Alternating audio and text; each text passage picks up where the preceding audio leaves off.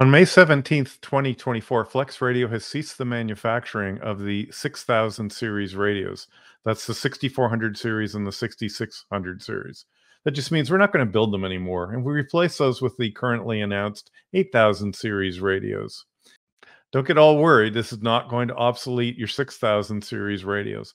We will continue to do hardware service for those radios, and we will also continue to develop software for that radio moving forward. Now, for the 8000 series radios, I've asked Steve Hicks, N5AC, the Chief Technical Officer for FlexRadio Systems, to join us, and he can describe some of the features of the 8000 series radios, why we ended up there, and where we're going moving forward. Steve, without any further ado, let's get started. And I'll read this out. What motivated FlexRadio to develop the 8000 series as a successor to the 6000 series?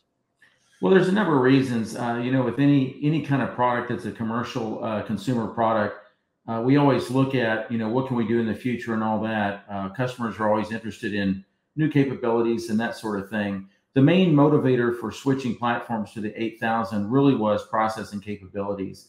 If you look at what we did in the original 6000 series, we shopped around and picked the fastest processor and FPGA we felt like we could afford to put in the radio.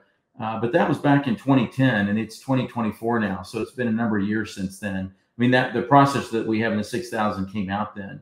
So that was really one of the key motivators, was to get more horsepower inside the radio, because we had this long laundry list of things that we would love to be able to do for our customers.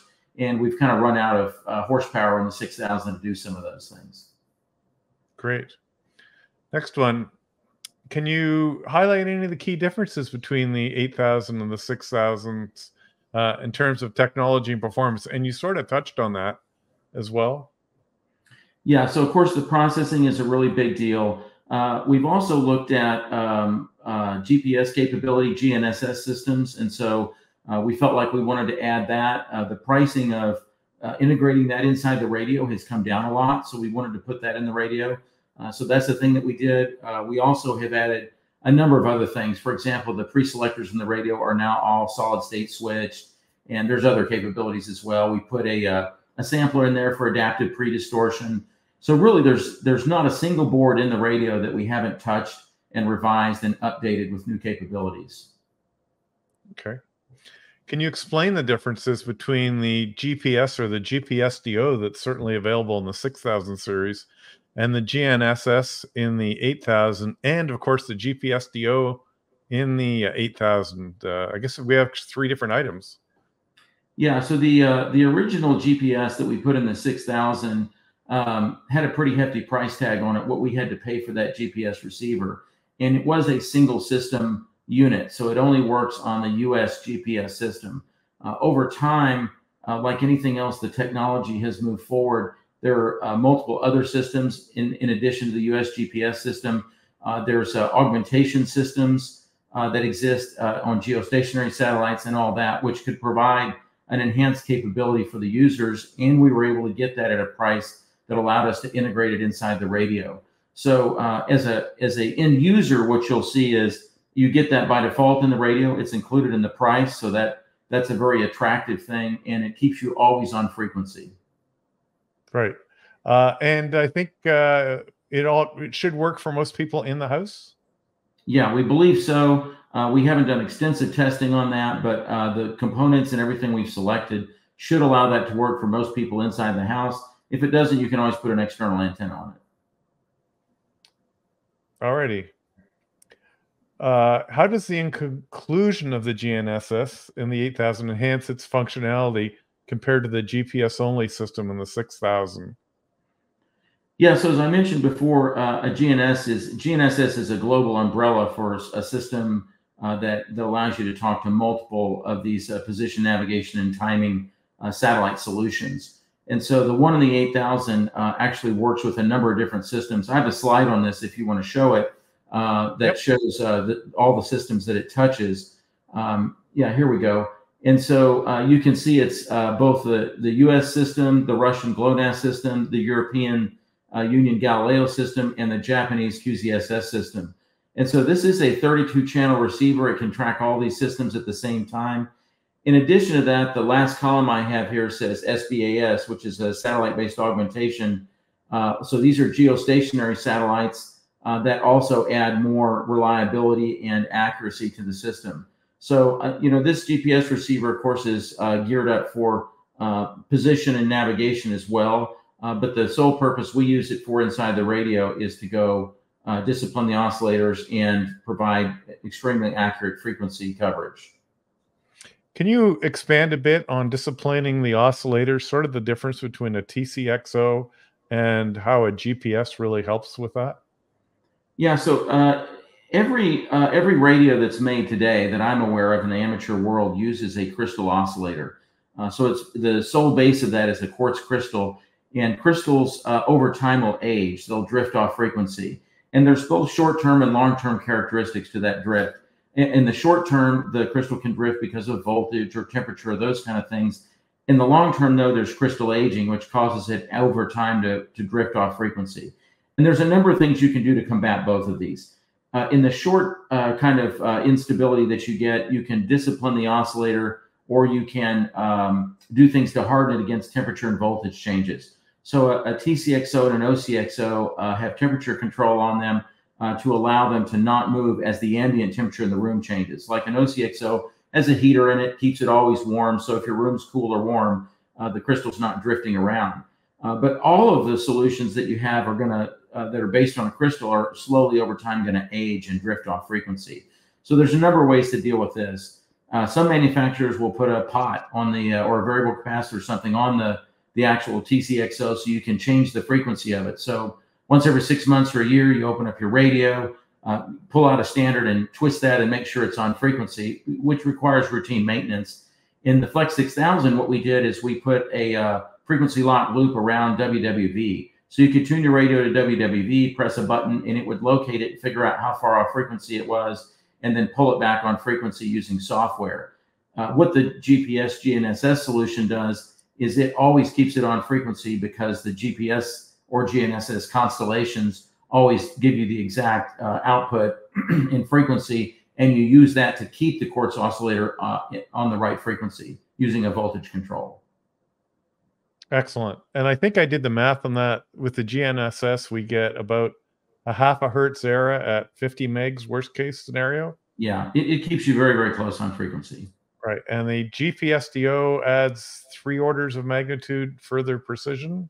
Yeah, and I think most people that won't be a concern for. But with the GPSDO, one of the things we do is we provide a 10 megahertz output from your radio as well. So you can put the GPSDO in the radio. It does have better frequency accuracy than the included GNSS receiver, but it also gives you that 10 megahertz output, which you can use as a basis for any microwave oscillators or other external equipment that you have to keep it on frequency.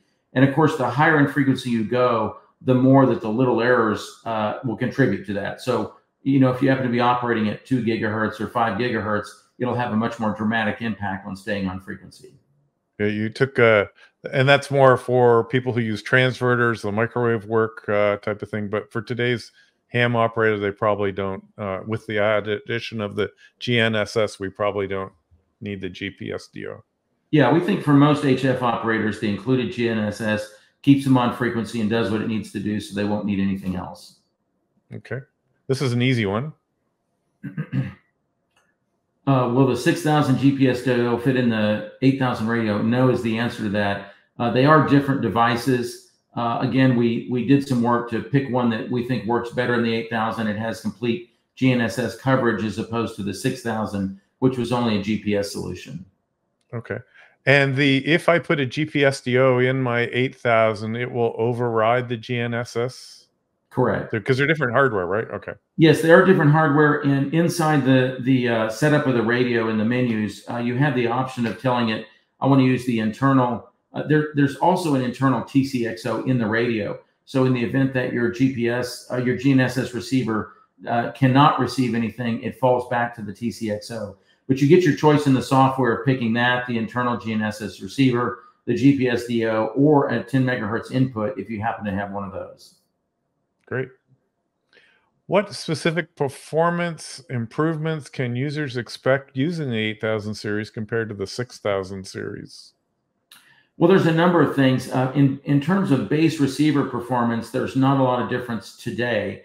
Now, we do have one of the things that we are doing is providing a lot of benefits in the visualization area. So if you've used a FLEX-8000 or even a spectrum analyzer that you bought, off the off the commercial market, you'll notice that as you zoom out and look at more and more spectrum, the noise floor of the instrument rises, and that's due to the way that the analysis software inside the radio or the spectrum analyzer works. And we've come up with a way to prevent that from happening and get an even better noise floor as you zoom out. So that's a key thing that you'll be able to see. You can zoom out to see the whole 20 meter or 6 meter band or whatever, and see all the way down to a very narrow noise floor, which will let you see weaker signals and tell whether or not the band's open, that kind of thing. So that's one benefit. We also have things like a complete spectrum view that lets you see multiple bands at the same time, a spectrum overview. And then there's a bunch of other things that we'll be adding over time, like enhanced noise reduction capabilities and those kinds of features. Okay, moving forward, how has the software, particularly Smart SDR, evolved to take advantage of the hardware advancements? You may have touched on a bit of this already, but what are we going to see? But of course, adaptive predistortion is one of the major ones. Yeah. So we're always working on Smart SDR and adding new capabilities to it. And certainly some of what we're going to do over the next year involves adding some of the features that we've announced back into the radio, into the 8000, and releasing those. So Smart SDR is under continual improvement. We're always adding things. Adaptive predistortion is an example of that. Both of the spectrum capabilities I just mentioned are examples of that, and the improved noise reduction techniques we're going to add that we've been working on in the lab into the Smart SDR, another example of that. It's cool. Sounds exciting. For new users transitioning from a 6000 to an 8000 series, what learning curve should they anticipate, and how are we supporting them?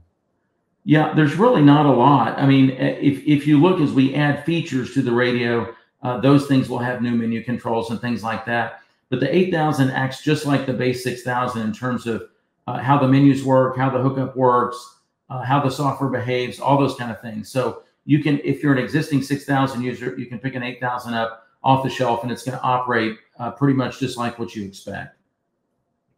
Excellent. And one last question, and this is the fairy tale question. Looking forward, what future enhancements or updates can we expect for the 8000 that will begin to push the boundaries now? Now, I know there's one of them, the 40 kilohertz wide receiver part. Yeah, so we've done a lot of work with wider bandwidths on HF. It's just a lot of the R&D work that we've done here over the last several years, and we saw some real uses of that in the amateur world. One of those is if you look at FT8 today is limited to about 3 kilohertz. Now you can move around and try and call people in other frequencies, but as a practical matter, everyone's looking in that 3 kilohertz, and the expectation is you'll work people there. And we feel like, if you look at the band, everybody's crowded into that section of band. So one of the things we want to do with our wide bandwidth capability is expand that to 40 kilohertz, which is one thing that we've done in the 8000. And that'll allow you to send and receive FT8 over 40 kilohertz bandwidth. And you don't have to be have another FlexRadio to talk to somebody. The way that the technology works, somebody else can move off of frequency and you can work them. So it's a really great new technology, and we're hoping to expand that area. We're also going to take the software that we develop for that capability on the client side and make that available open source so other manufacturers can take advantage of it over time. Right. Before everybody gets excited, by the way, you might want to elaborate on the fact that we're not breaking any FCC 3 kilohertz rules here on the transmit side, correct? Yeah, so the FCC rules, as you mentioned, have not changed, and you have to still stay within that 3 kilohertz bandwidth or 2800 hertz, whatever it is in your country. And so what we're doing here is we're allowing you on the transmit side to transmit multiple carriers inside that 40 kilohertz. But what the radio will do is ensure that each one of those meets the FCC requirements, or whatever your country is, to make sure that you're staying within that 3 kilohertz bandwidth. So you can't transmit a single 6 kilohertz carrier, but you can transmit multiple carriers that are a kilohertz wide or something like that. Okay. And I have one question I think we missed. We didn't expand much on adaptive predistortion. This is new. We have, and the CSI initiative from ARRL, which is the Clean Signal Initiative. We are involved with that quite a bit. And Steve, can you, I know you've got a couple of slides. You want me to bring this one up? Yeah, sure. Okay. Yeah, so this kind of relates to a problem that we see on sideband transmissions where this is using, what I've drawn here in this picture is a standard two-tone test here. So the red lines, this would be a spectrum view. The red lines would be the fundamentals in a two-tone test. And you see these blue intermodulation products that occur to the side of that. And you don't have to be transmitting just two tones. Your voice contains multiple frequencies in it. And when you speak on sideband, you get a similar growth outside of your predefined whatever bandwidth you're in, 2800 hertz, 3 kilohertz, whatever. And so this is caused by the power amplifier in your radio. And what we want to do is to remove as much of that as we can so you have a cleaner signal on transmission. And so that's what adaptive predistortion is all about. And we have this in the 8000 series, and it will take the output from the PA, compare it to what we intended to send, and make adjustments inside the radio in real time to get a cleaner signal on the output. And the idea is to force these IND products way down into the noise. Okay. You have another slide, I believe, that shows the different, stickman setups for different radios here. That's the one. Yeah. Yeah. So adaptive predistortion is going to work in a number of different configurations with the 8000. The first one we show here on the left is the standalone configuration. And in this scenario, we have a sampler that's built inside the radio that uses the feedback from that sampler created by the PA to linearize the power amplifier. So in this case, you can get the benefits of adaptive predistortion with just the radio at 100 watts connected to an antenna.